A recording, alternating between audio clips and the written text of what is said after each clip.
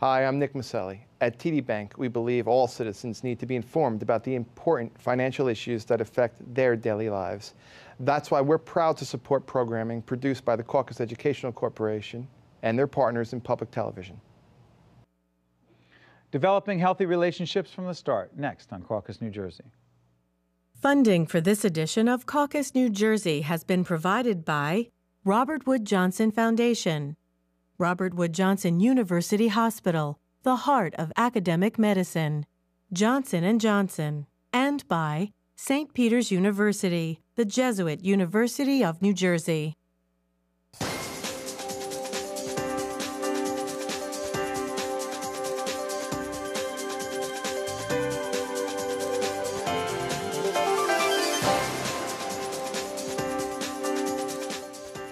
Welcome to Caucus, New Jersey. I'm Steve Adubato. You know, each year, 1 in 4 adolescents in the United States reports verbal, physical, or emotional abuse from a dating partner. Here to talk about safe dating are Dara Jaros, Safe Dates Counselor at the National Council on Alcoholism and Drug Dependence of Middlesex County, Kristen Schubert, Senior Program Officer of the Robert Wood Johnson Foundation, Julia Leonardo, who is Safe Dates graduate from Carteret High School, and finally, Siobhan Peratt, who is the New Jersey Executive Director of the Princeton Center for Leadership Training. I want to thank all of you for joining us. Listen, we want to talk about safe dating, right? And we'll talk about a program called Safe Dates.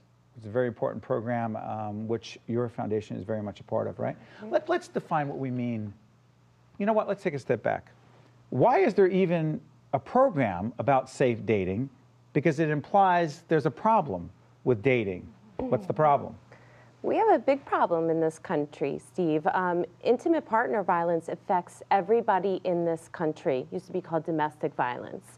And I was shocked to find out that the highest rates of intimate partner violence are among our 16 to 24-year-olds. So we as a philanthropy, we're very much dedicated at the Robert Wood Johnson Foundation. Yeah, that's right.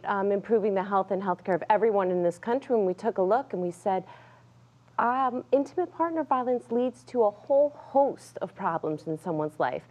Injury, of course, and death is the immediate one, but we know that kids who experience this in their dating relationships have higher rates of substance abuse, unplanned pregnancy, and suicide. Never mind the wear and tear of an unhealthy relationship, what that can do to you over your lifetime. So we wanted to start early, before kids started dating. So what can we do to help kids get off to the right start and have a healthy relationship? So what did you do? Is that what the Safe Dates Initiative is? Yeah. As I understand it, it's a 10-part program, right? Yes. It's for high school and middle school students. You're a graduate of the program, right? Yes. What is the program itself? Describe it. And I'll let the experts here talk more about it, but Safe Dates, when we looked across the country, we said, what's out there for kids? Safe Dates is really one of the only evidence-based programs that's out there to help teach kids the skills and the warning signs about unhealthy and healthy relationships. Break it down. What is it? It's an activity-based program. It gets the students involved to be part of this class over 10 weeks in which they do activities and they're learning from it. These are learned Give us some behaviors. examples. Make it very visceral for us. Sure. So one example is we read a story of a couple that's involved in an abusive relationship in which the girl is the aggressor. And a lot of times people will question, well, why did they break up? Why did they get back together? Why is she going back? Why is he going back? So we read the story and I pause throughout it, and the kids have the opportunity to walk to one side of the room or the other, depending on whether they want to stay in this relationship or they want to break up. But the way the dynamics of the story is, it makes them constantly question. And in the end, it turns out that the girl has a father who's abusive, and that's why she has these behaviors towards the boyfriend. So the kids have to answer that question, would you still stay?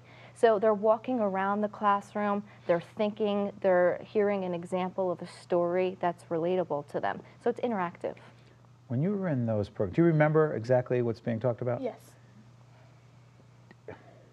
Did you feel any peer pressure as to which side of the room you were going to be on? No. Stay or not stay? No. You had a sense of what you wanted to do? Yes.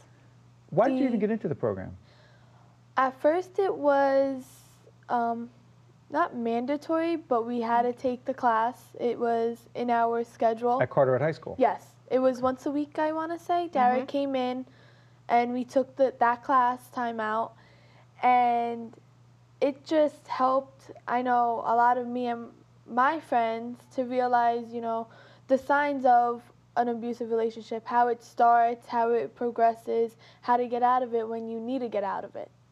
So it helps develop, I guess,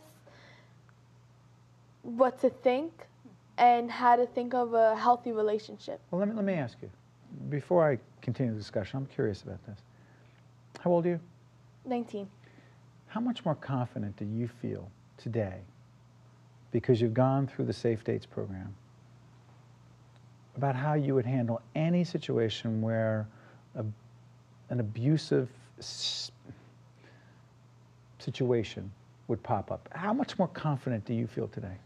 I feel a lot more confident because I know what to look for. I know the red signs. I know how to get out of it and who to turn to than what I did my sophomore and junior year. So going through the program, you learn how to step away from it. You learn who to go to and how to approach it other than to stay in it and get hurt in the long run. We scheduled it through the health classes, so it was mandatory that one grade level, an entire grade level, had to take part in this class. And when you have a 10-week span of going in every week into that classroom, they are bound to absorb this information. Kids are seeing reality shows in which horrible relationships are constantly displayed as if that is the norm, and no one ever takes the time to explain to them what is normal, that jealousy is a normal human emotion that we all experience. There's nothing to be ashamed about. But when you feel jealousy in your relationship, how do you communicate with your partner about that? Instead of, you know, becoming aggressive about it or taking a different approach that, you know, turns into abuse. So they absolutely take information from this class. Shabelle, let me ask you, what are some of the reasons for, and I'm going to assume that there's an increased number of incidents. I mean, you talked about the 1 in 4 in relationships that are connected to abuse. Assume for a second there is an increase. Do we know why? I think it's really due to a variety of factors. I think, you know, as Julia was pointing out, just recognizing what constitutes dating violence is a huge reason. I think many people obviously equate sort of the physical violence as abuse, but when it comes to sort of the more emotional abuse or even sexual abuse within relationships, oftentimes people think, oh, that's not really anything to be concerned about. This is, you know, this is just a possessive person. This is how my partner demonstrates love to me. And so I think when we see these increases, in large part, it's around just an increase of awareness. I think dating violence for so long has been sort of this hush-hush, like that happens to those people, not in my community, not in my school. And so I think when we really sort of unlift that veil and really enable students as well as faculty members and others in the school community to really sort of take a step back and think about this issue, we see, oh my goodness, it is happening.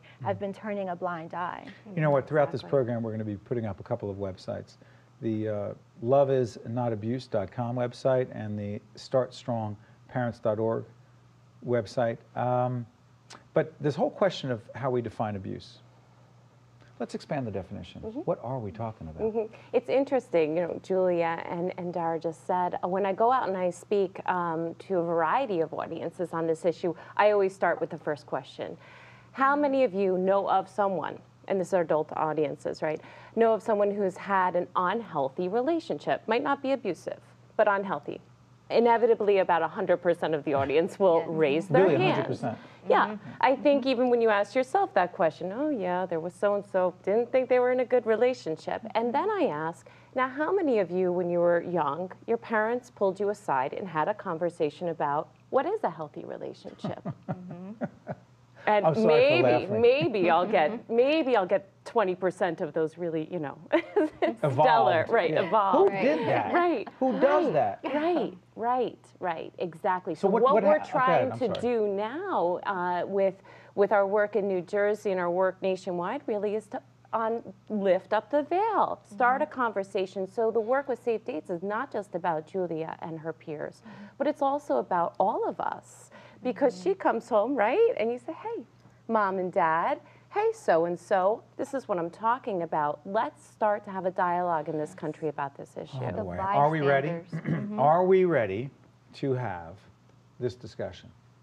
Oh, yeah. Are we really? We're past No, I didn't. No, no, I didn't. We're No, no. past due. No, no, I did not say. Yes. I did Yeah. not question whether this conversation was needed.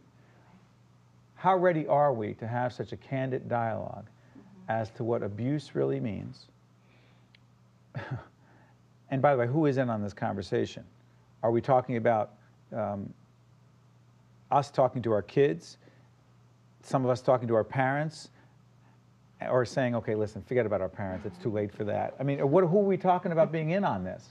I mean, number one, it has to come from the parents. They're the primary influence. But We have to start it. unfortunately, yes, it's not happening in every home. And a lot of parents are leaving education of every kind up to schools.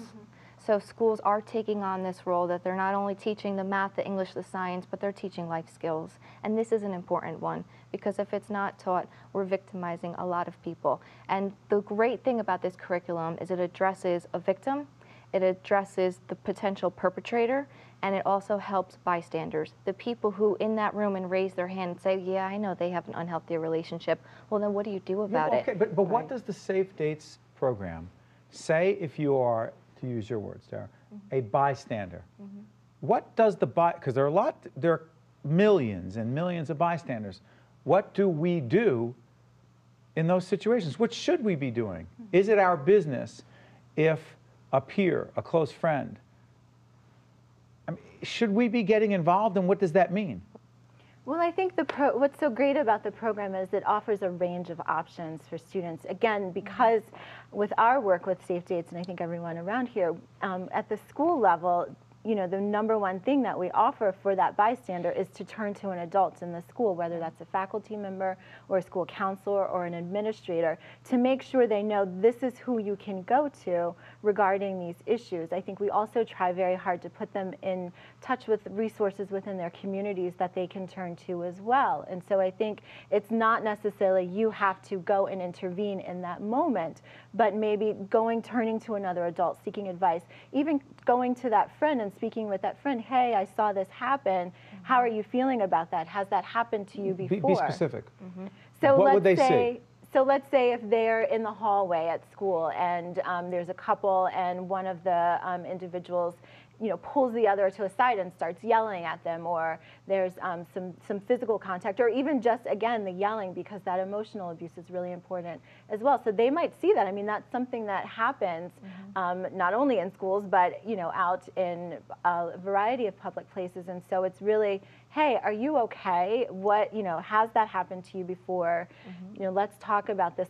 Let's talk to someone else about this that maybe has a little bit more expertise. We actually give out a paperwork of guidelines that the students can take with them, and it asks them to call attention to their friend's behavior.